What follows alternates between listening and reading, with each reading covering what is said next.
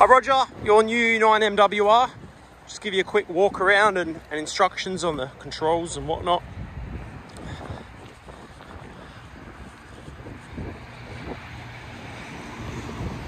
So we'll start around the back here. So these are your rear stabilizers. So battery is here, battery isolator. This is the fuse for the alternator. So if the battery's not charging, that's the first place to look. Air filter, engine oil filter, engine oil dipstick. This is the heater tap. Got your exhaust there. No DPF, no AdBlue on these in Australia. And then come up here, so you've got radiator, cooling fan, some valving, that's your main control valve, and your coolant bottle. In this toolbox, we've got a heap of nice space in here. So tool bag, operators manuals. This is a gas charging thing for your post driver. And then it'll come around to your twin tires. This is your diesel tank. And then in here you've got your refilling. So you put that into a jerry can and turn it on, and it can refill your tank for you. So I'll come out onto the boom. So down here, you've got your integrated grab. I'll show you the controls for this when we get in there. And then around the front here, you've got auxiliary out. So this is if you're using an attachment below the tilt rotator that you need oil for. We'll set everything up on yours around the outside for your post driver, etc. And then you've got your lifting eye at the back here. So that's on the top hitch. So you can lift without the tilt rotator attached. You get rid of this weight. So, you know, your 300 odd kilos plus the integrated grab, you can drop that off without leaving the cab because it's EC oil, and then you can lift straight from that point. So another 300 kilos at full reach is quite helpful. And then here on this side, these are your couplings. So this is your main auxiliary line, and this is teed into the engcon. So we can either feed an attachment or the engcon, and I'll show you how to control that. Very, very simple to do. This is your second auxiliary circuit on this side. Around to this side, same deal. Main auxiliary on this side, second auxiliary, and this is your K-strain line. So with your the post driver, you've got your hammer which goes into the main circuit, and then you've got your grab which goes into the second circuit. So the hammer will come actually to the return line only because you only need one direction, so that'll go straight back to tank. And the feed for the hammer is on this coupling, and then the grab is on here and here. So quite easy.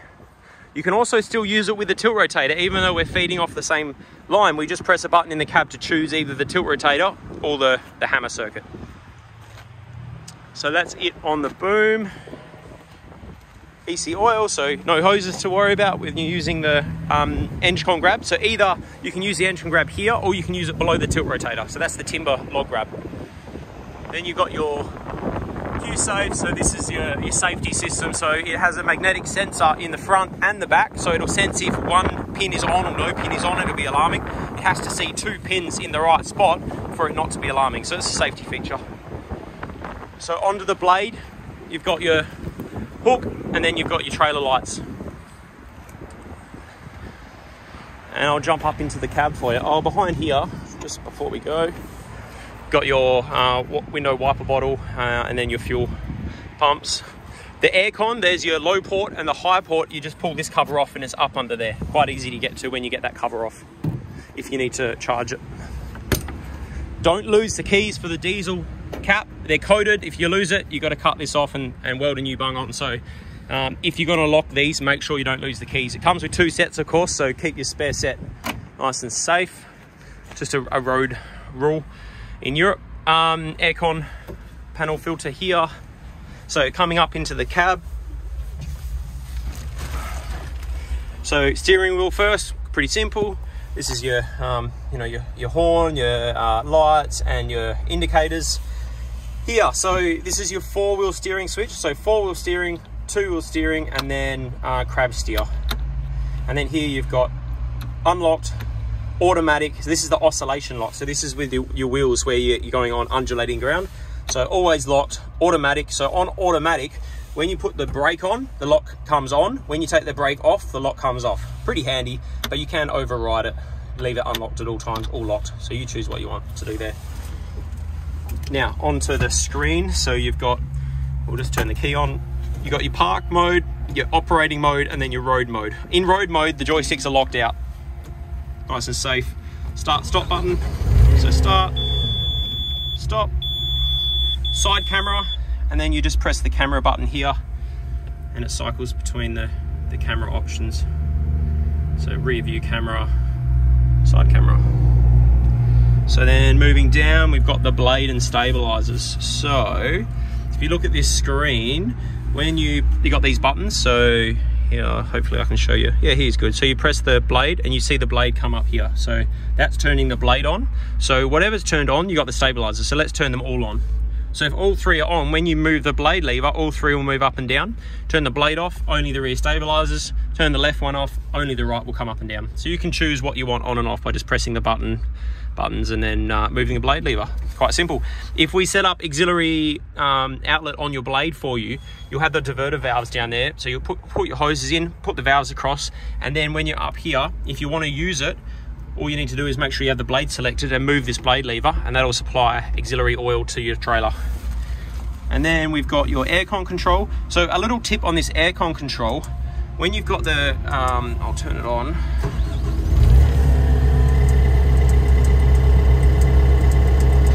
So we've got the fan on here.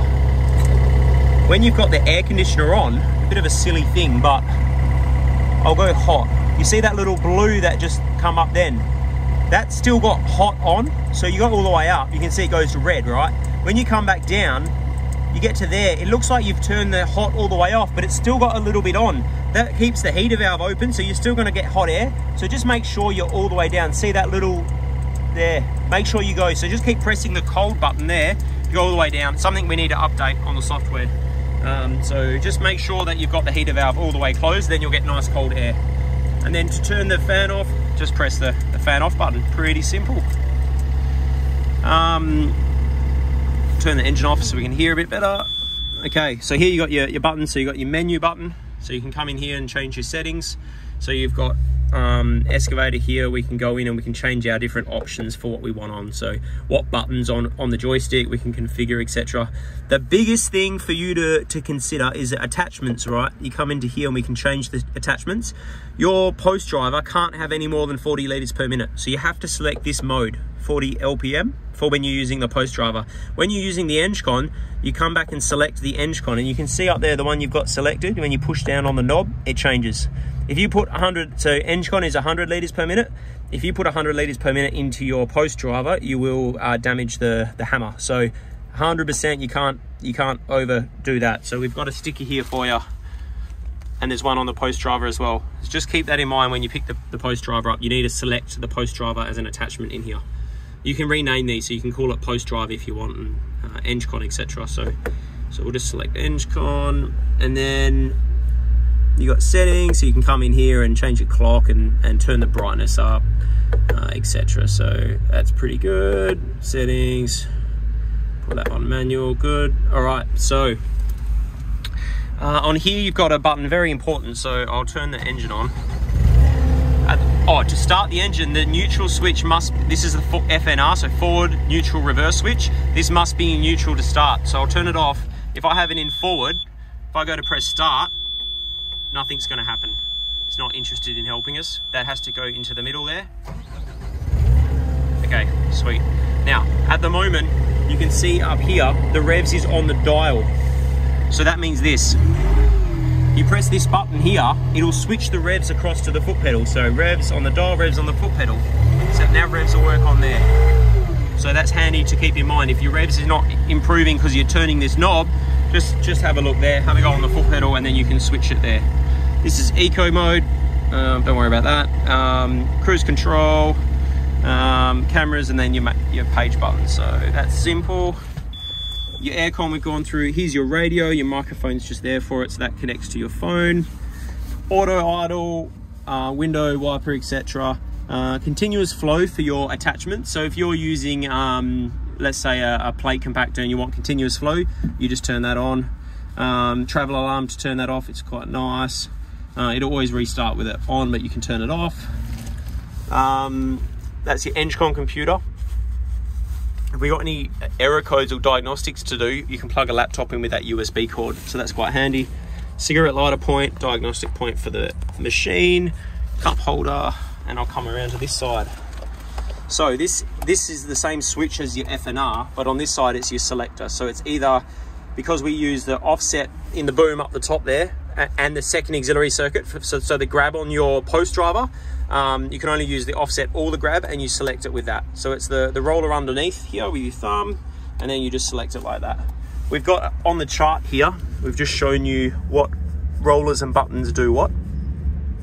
And then you've got some quick information here. So what filters to use at what service, what oil, what type of oil, volume of oil, you know, common parts that you might need down the line, size of the tires and stuff, just to make your life a bit easier.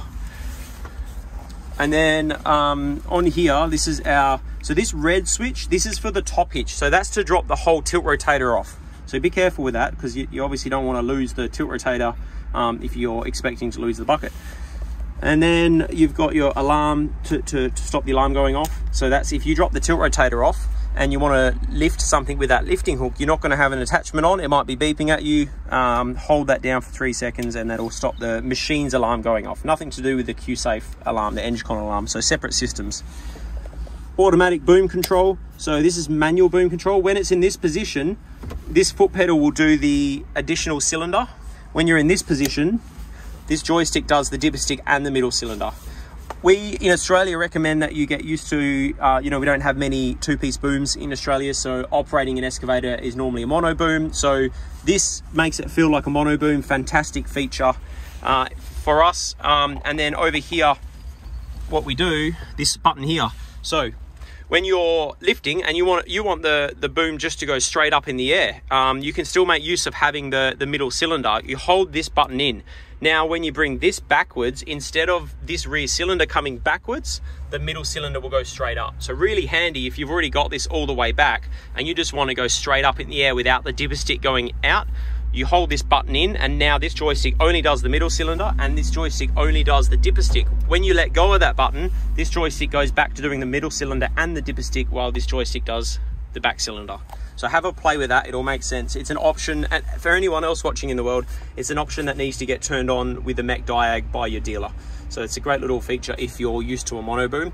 A lot of people like getting used to, especially in a wheeled excavator, you've got your feet spare doing not much. You can get used to the third piece boom on here. On the MCR, you know, a lot of people in Australia like to use the foot pedals for traveling. You can't really take your foot off and use the third pedal. That's where that option was developed for us here. So this is your bucket reverse. So it just makes, you know, when you curl in that way, the bucket comes towards you. If you've got your bucket around the other way, you curl in and it's like, oh crap, it's backwards. It's handy with a skid bucket and whatnot, so you can reverse it. This is reversing the direction. So if you're working over the other side of the machine, you know, the steering is going to feel backwards and the FNR. So if you flick that switch, it'll reverse both of those so that it feels like it's working correct way around. And then this is your hitch switch for the bottom of the tilt rotator.